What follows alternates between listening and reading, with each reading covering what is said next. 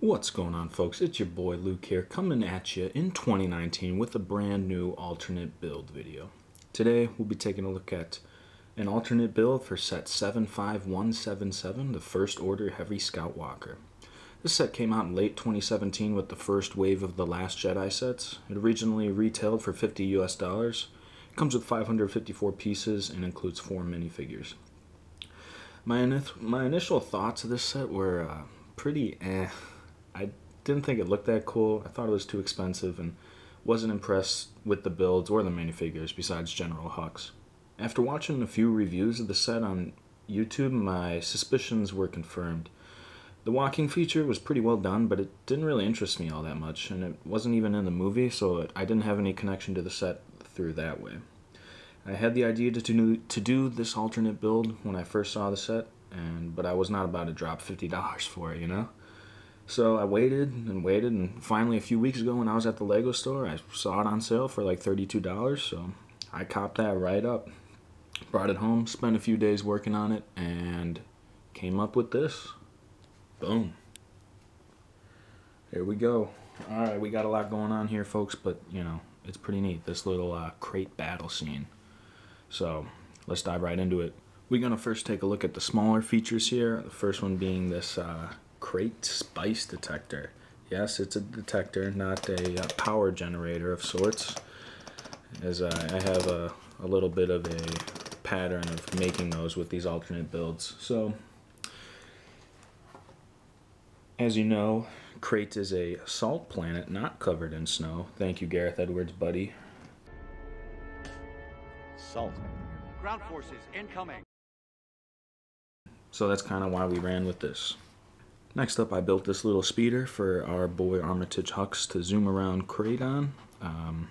Just using some of the pieces I didn't include in the main build. It's not too extraordinary, as the speeder is a pretty common thing seen in Lego sets and stuff like that.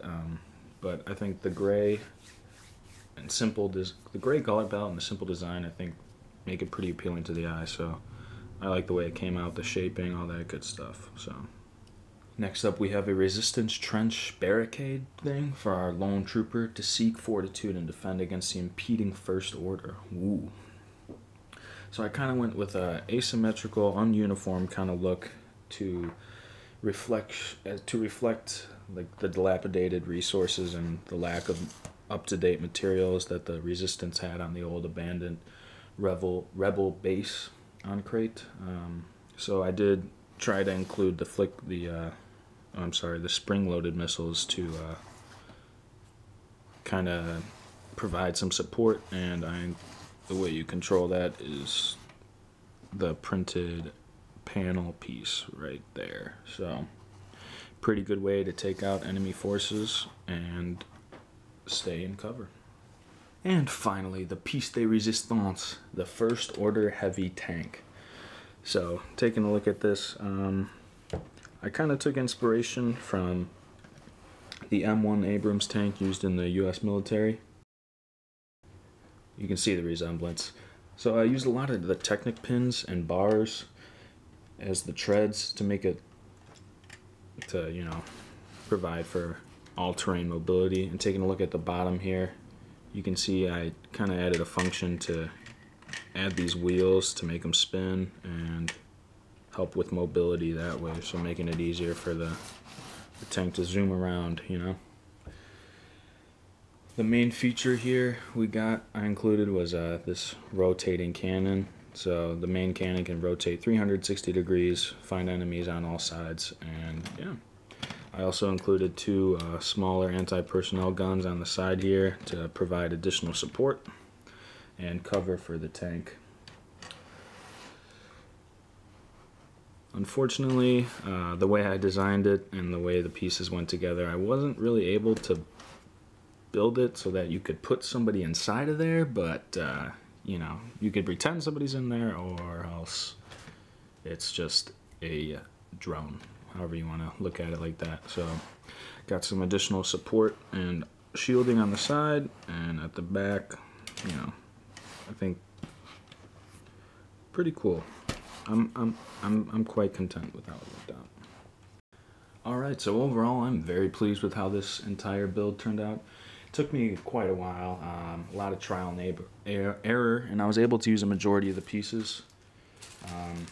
This is all really what's left over in this little baggie, so a lot of Technic pins, all sorts of pins, not really a whole lot of plates and studded pieces, because that's just so many pieces came with the set to make that walking feature in the actual build. So when I saw the set and I knew I wanted to do an alternate build, I had my mind set on doing a more terrestrial, human-like looking tank, so that's kind of why I went with this. As you could see the resemblance to what I showed you earlier. And after kind of finishing this up, I used the remainder of the pieces to construct the speeder, the resistance barricade, and I wanted to make use of these red 2x4 bricks, the trans red, and I didn't really know how to put that in the tank or anything like that, so I kind of made that spice detector as the last kind of feature there. And that just about does it. So I hope you can appreciate what I'm doing here and enjoyed my video presentation for you, and you should tune in for more interesting stuff just like this. Spread the good word of Arm All-Star 100. We'll see you next time. Peace.